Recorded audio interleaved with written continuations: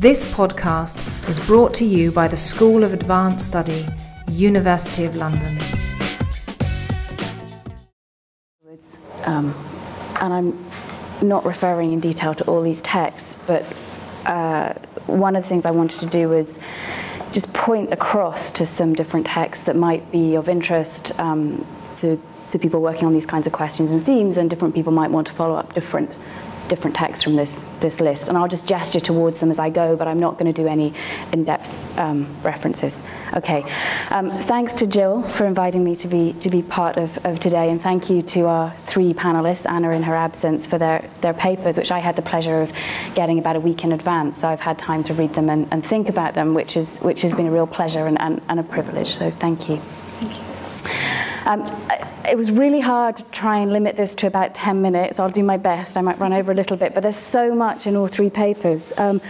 Just before I say a little bit about each paper, I want to just situate my response a bit so you know where I'm coming from. My background's in philosophy, including philosophy and literature, and also with a particular interest in feminist philosophy and feminist theory. And I'm especially interested in sort of a mode of philosophizing that has come to be referred to often as feminist philosophies of difference, and that would include thinkers like Luce Rigorei, the Italian feminist philosopher Adriana Cavarero. In this country, Christine Battersby's work has been crucial in this field as well. And I'm also particularly interested in the way that in recent years there's been an increasingly strong turn in feminist philosophy to thinking about specifically the philosophical significance of birth. And there's really been a kind of explosion of texts actually in this field in the last few years. All three thinkers that I've just mentioned have been crucial in that field. And in some ways, as is always the case in feminist philosophy, we can take de Beauvoir as a kind of figure in the background in relation to whom, and to some extent against whom, these figures are writing. Beauvoir, famously in The Second Sex, describes pregnancy as being tenanted by an alien within, and doesn't offer the most hopeful resources for thinking about pregnancy, and can't really think motherhood as an existential project, for example.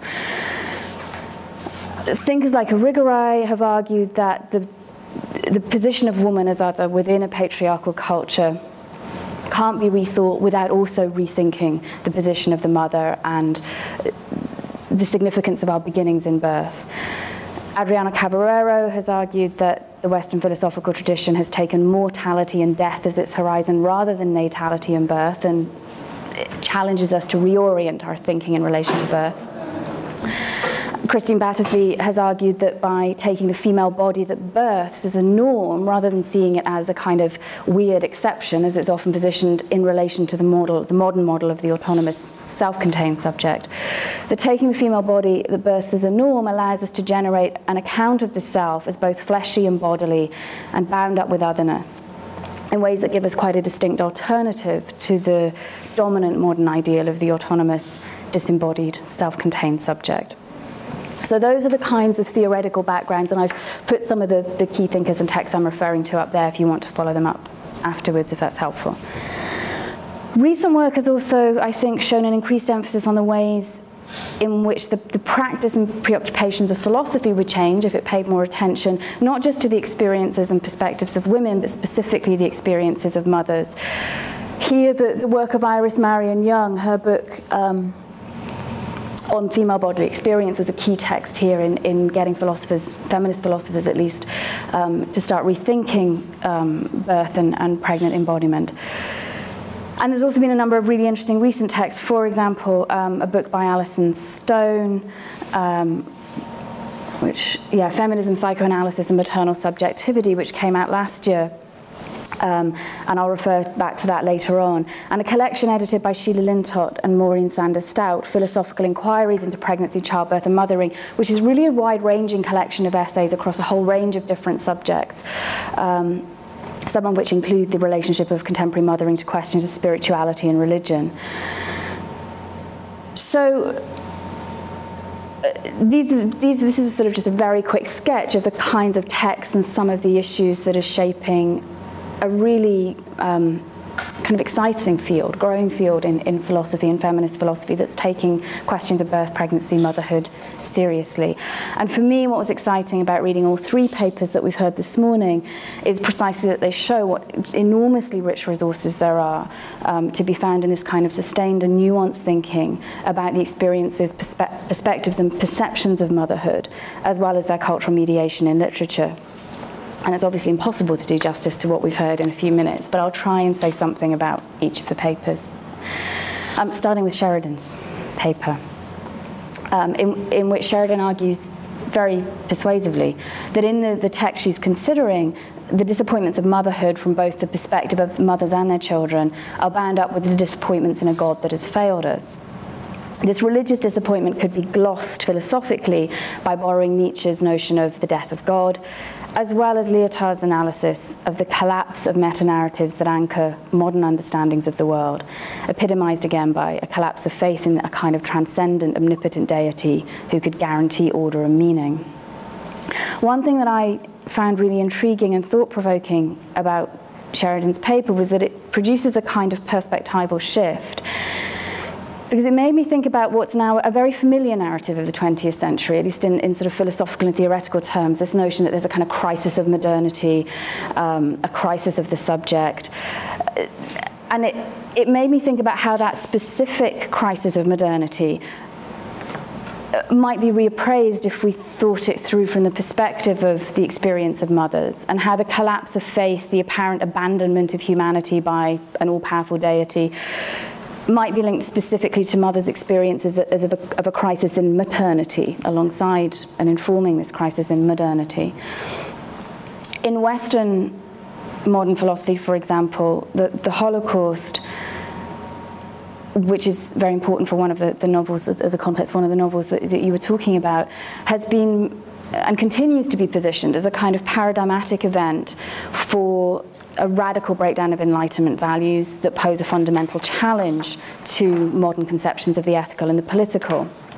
And Sheridan's discussion of Ursula Krechel's novel made me wonder what would happen if we approached the Holocaust not just as a collapse of Enlightenment humanist values, but more specifically as a kind of terrible betrayal of maternity and of the values that are embodied in maternity, of the mother's power to generate, of the potential given within each single human being as birthed, and of the genealogical relations between mothers and their children. On the kind of analysis that the feminist philosopher Lucy Irigaray has provided, it's perhaps unsurprising that the death of God should be bound up with a crisis in maternal subjectivity, and indeed that, as came across in some of the characterizations you gave of God in these novels, that God should come to appear as a kind of bad mother, absent and inattentive and forgetful. On Irigaray's account, the projection of a monotheistic male deity as a creator of the world and a source of human existence stems from man's need to displace maternal generative power and repress his beginnings in birth. And in her own extended engagement with Nietzsche, Irigaray suggests that his confrontation with the death of God is actually a missed opportunity to reconsider our beginnings in birth. So she suggests that for Nietzsche, in the face of this sort of void left by the death of God, which your writers are also confronting, the individual is faced with the challenge of becoming the source of their own values, and with the task of affirming everything that has made them who they are. Most famously in the kind of thought of the eternal return. Could you will everything that has made you who you are to return again eternally without any change?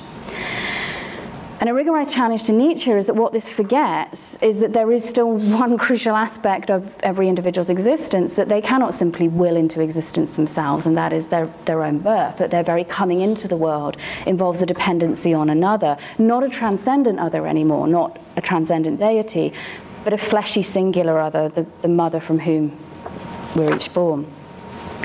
And I think here Irigaray perhaps also points to a difference or a dissymmetry between the kinds of disappointment we might feel in relation to the notion of the death of God and those that arise in relation to maternity. Both kinds of disappointment involve a fallen idol or a collapsed ideal, whether that's the ideal of impossibly attainable perfect motherhood or a transcendent deity. But whereas the death of God leaves us facing existence in the absence of a transcendent, overarching power, the collapse of the impossible ideal of perfect motherhood painful though it may be, opens the way to rethinking, reevaluating our relation to motherhood as the actual condition of our existence, and embodied in very specific lived relations. A key aspect of this rethinking, as all the papers have brought out in different ways, must be to readdress the ambivalence, pain and loss that is an intrinsic part of motherhood and inextricably bound up with its potential pleasures and joys.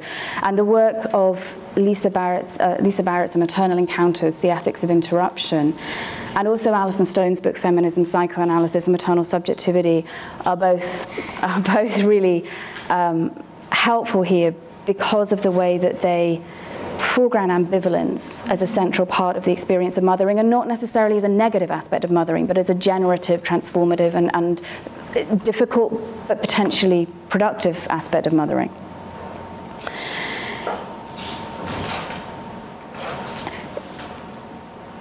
So what I'm suggesting here, and I think this connects to some extent to the end of Sheridan's paper, where she talks about turning to the notion of love as a way of thinking through the ways we inhabit the world, the ways we relate to others in the absence of God and in the face of maternal disappointment.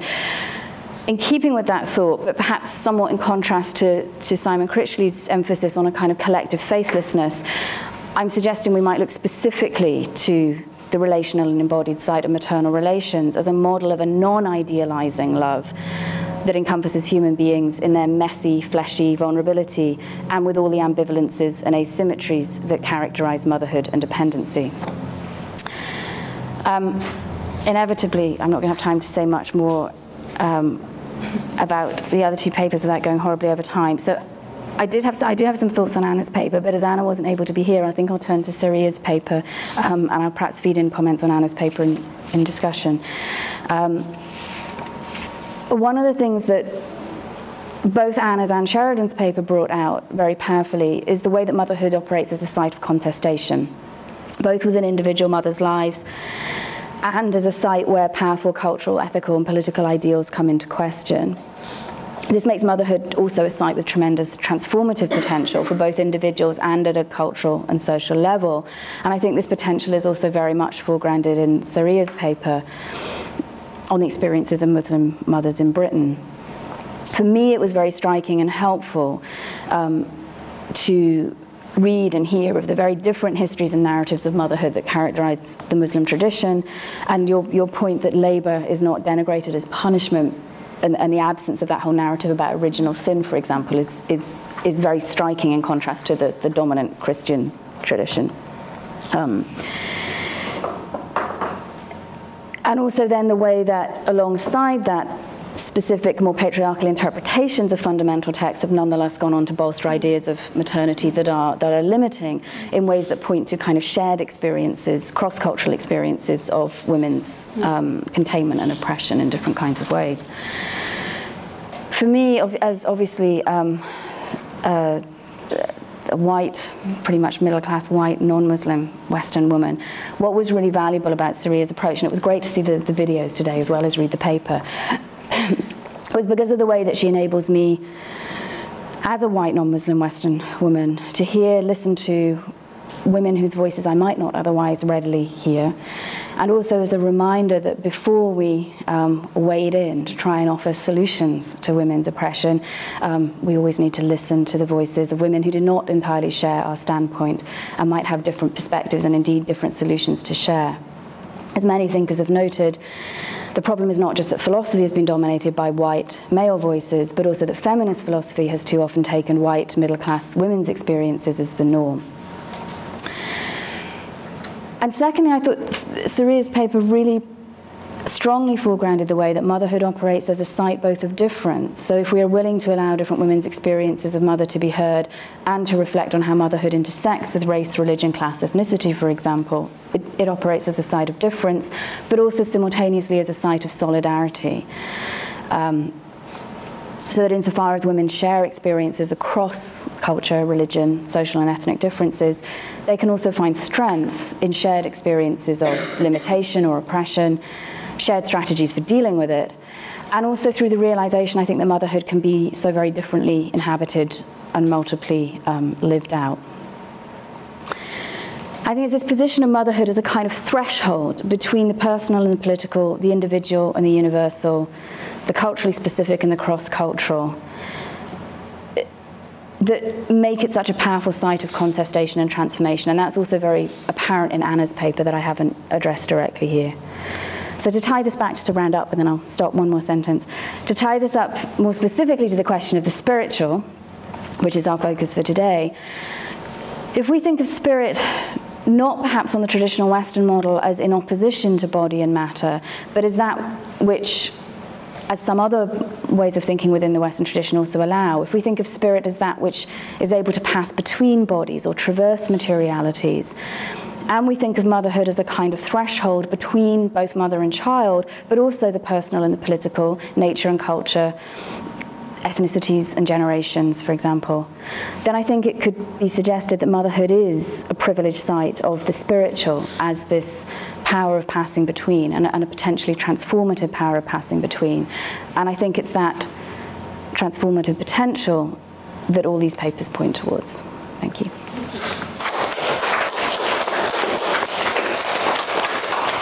Thank you very much for helping us to look at sort of overview there, the different points that so far.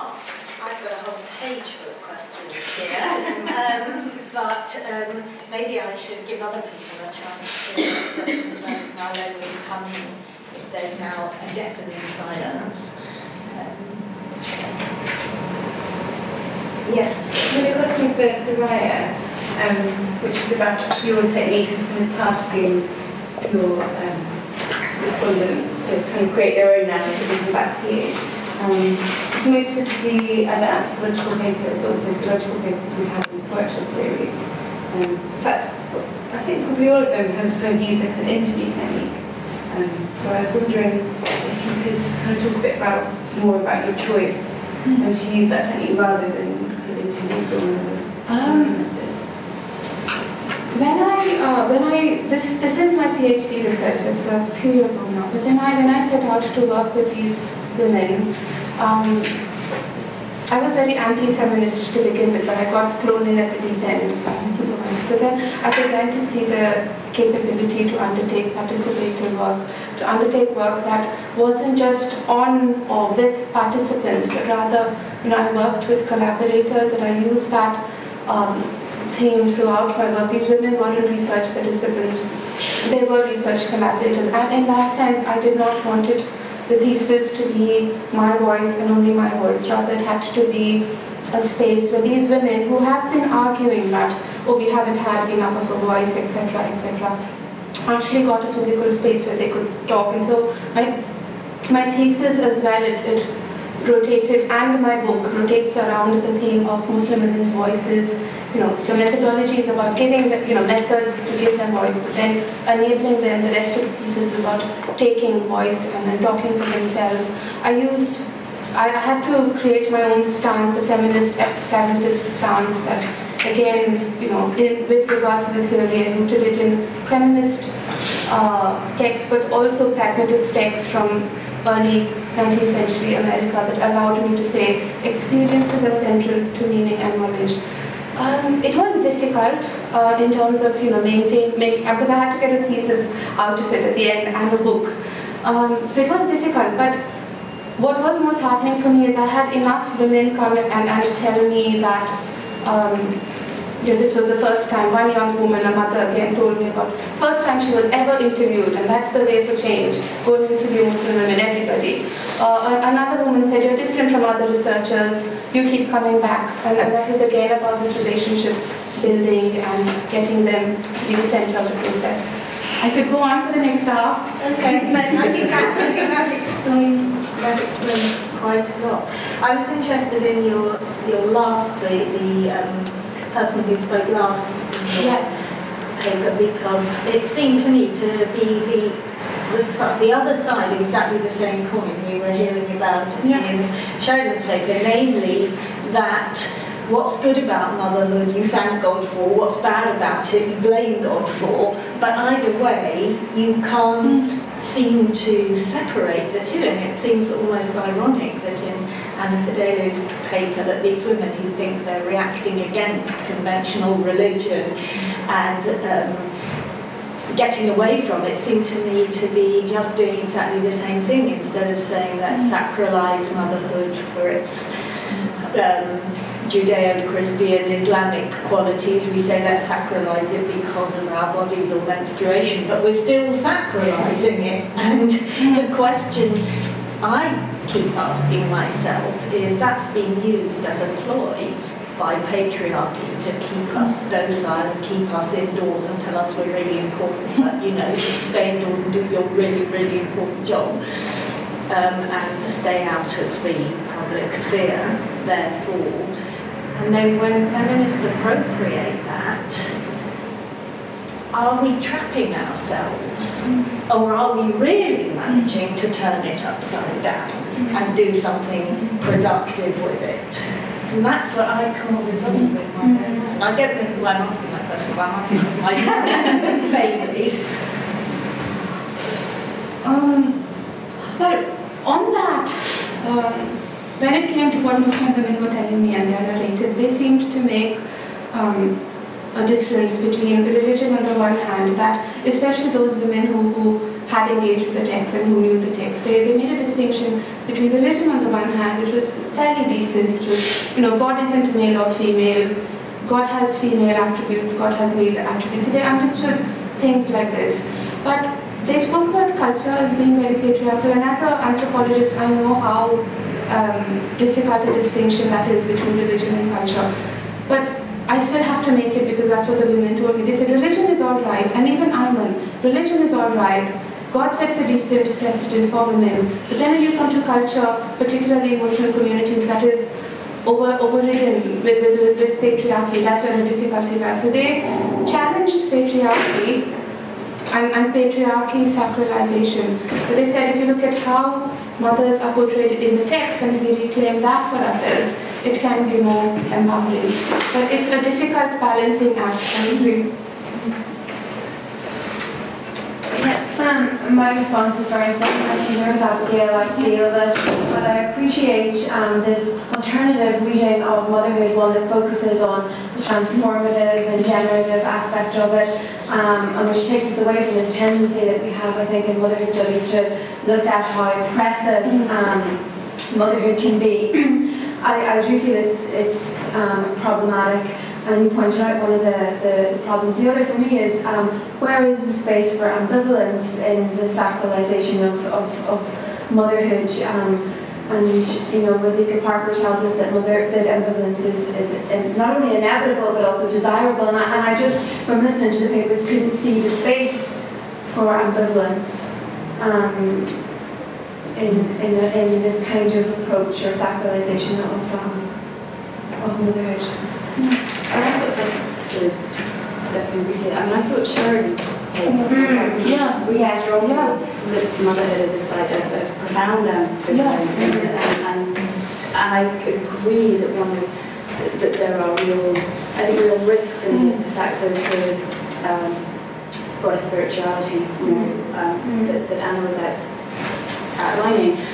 Partly because that ambivalence that you brought out so well gets lost and covered over. So I think there are quite deep differences between the different approaches taken in as well, and the women whose responses you brought out. Also, I suppose what I wanted to bring out in relation to Sharon and Sariya is precisely actually that it seemed to me that their approaches were about living with ambiguity and not thinking that it's necessarily negative or destructive, but it's a sort of site of process and relationality, and that doesn't mean it's always great and wonderful and joyous, but it's kind of, it's where relations, personal, ethical, political, get worked through. I think that it's a shame Anna's not here, because I think that in some ways, for me, this goddess spirituality model is the most problematic for reasons others have raised.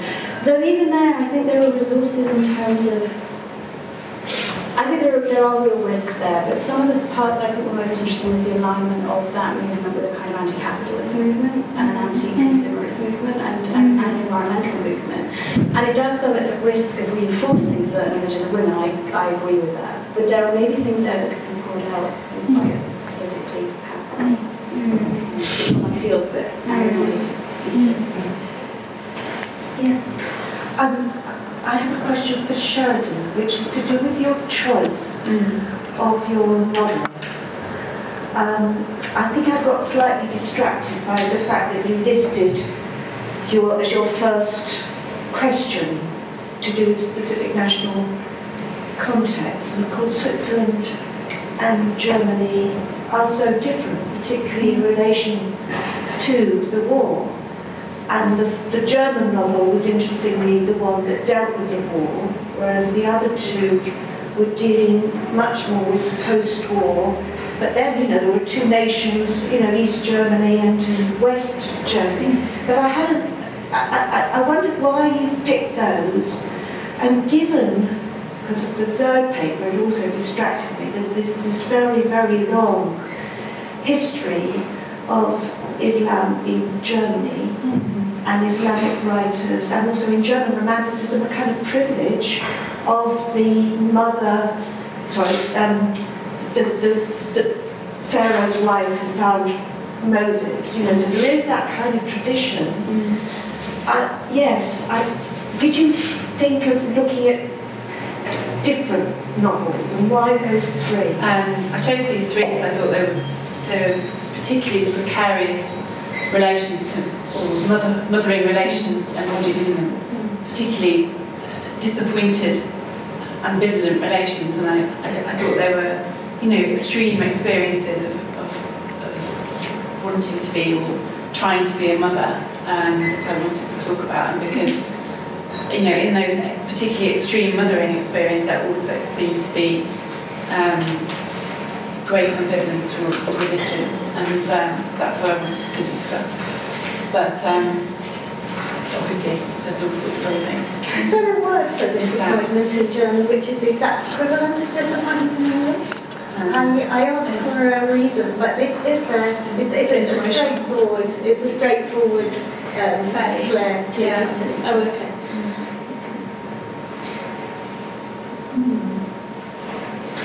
Yes. I have a question for Sheridan as well, and I apologize if I'm imposing an interpretation, because I'm not a literature scholar, I know nothing about German literature in particular. But I thought it was really interesting when you were describing beside himself. And it seemed a bit ironic at the end, in fact, that she decides she wants to become a mother. And sort of winds up in that position, just not at all, in the manner in which she imagined it. And I wonder if that actually compounds the message of maternal disappointment, that in fact she does find herself in this role and is profoundly disappointed by it.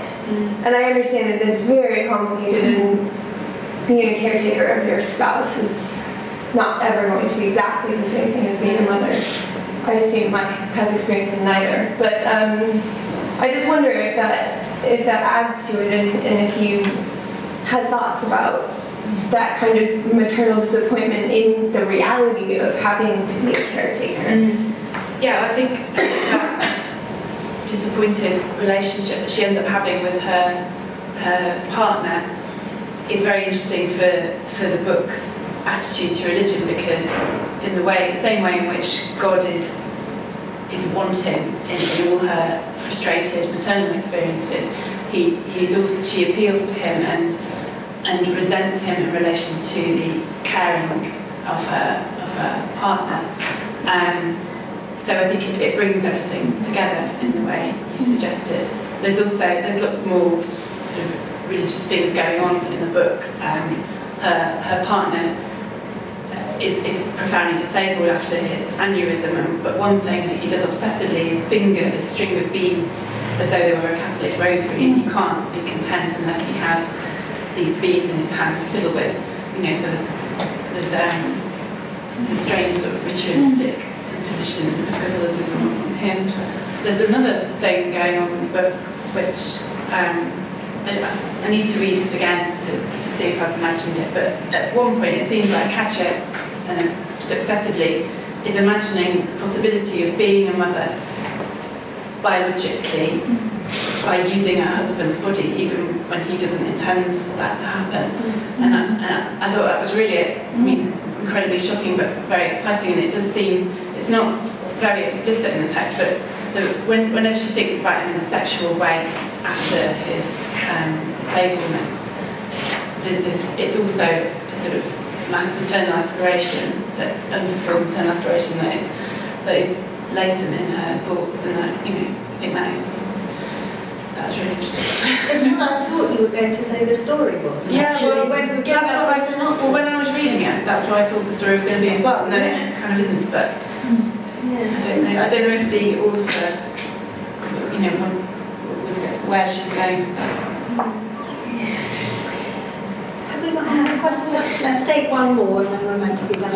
I just have a point, just had some question about, is it possible that the relationship between motherhood and religion, for the same women in the same religion, it changes when you change your social context? For example, the Muslim women that you interviewed, have they lived in a society which allows them less choice about their career, about their social, their reaction to motherhood, and what religious teachings mean for them to become mothers change? I ask this question particularly because marriage into a Muslim family in India, I see the same women who, sisters,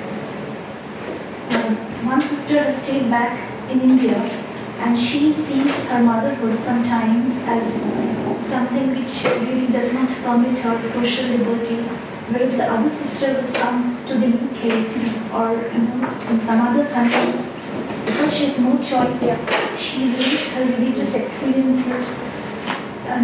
Is it that that religion and motherhood, not only in the, like, it changes depending on your social context? Even for men, the same man sees it differently. When he's in India, for example, this quotation which you did from the mother comes after Allah, it's very rarely quoted in India by men, but when you come to the UK, I was surprised to hear it, because I did not, I was not brought up in a Muslim family, but I got married into one, and I never heard the men quoting it. But back in UK, I heard it, and I was surprised that such a thing exists.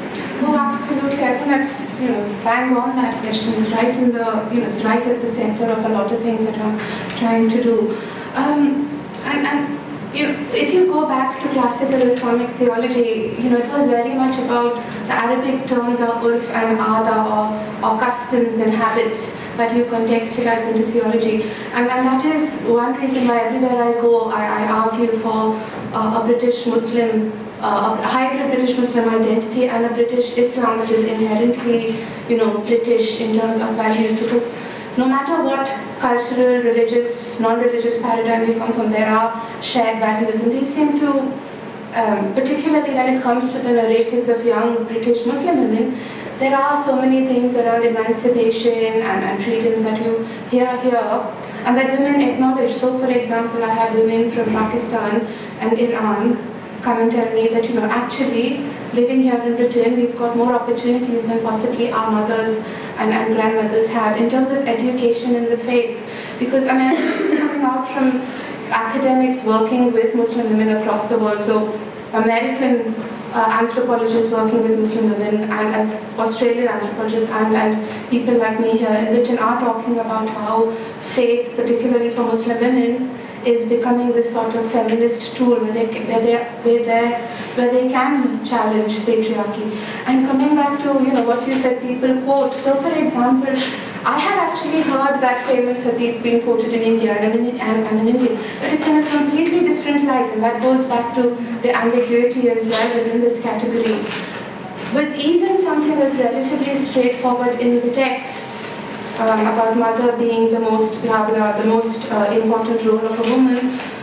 It can be read as the most important role of a woman, but I think the correct reading as a feminist living here, and also what feminist scholars say here, one of the most important roles. And I think what happens in India is, or in countries where there are more traditional understandings of faith, and that can happen here in communities in Britain as well, where it is read as the only role, the be-all and the end-all. And in the end, in practice, it can become limiting for women. But again, when women choose to interpret these things for themselves, that's where it changes. But it is ambiguous, and it is a long process of reclamation and relooking and reinterpreting the faith. Thank you. Thank you. That sounds like a very conclusive note. Thank you, everybody, and have a cup of coffee. Jill's going to tell us what rooms we have to go to, though.